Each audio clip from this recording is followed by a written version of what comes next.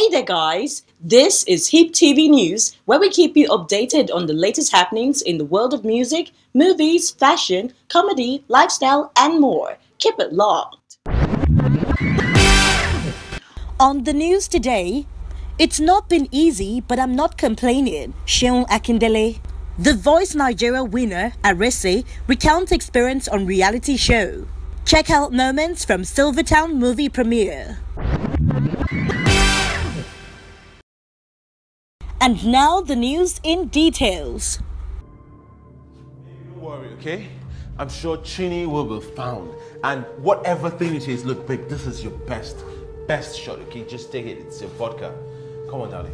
Take it. Graduate of History and International Relations from Lagos State University, SEUN Akindele is one whose talent has been applauded by most of his fans in recent times.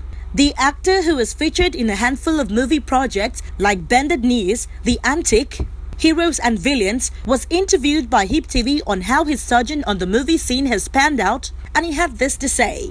There is no rosy journey. Well, I do good movies. I'm always on set. I sometimes sacrifice my sleep a lot of times.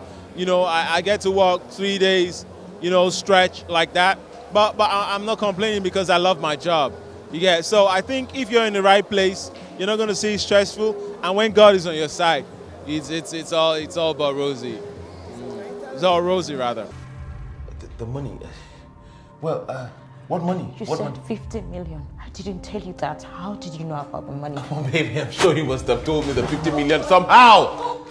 The actor also gave his words on the state of Nigeria's health sector, which he claims government can never do enough.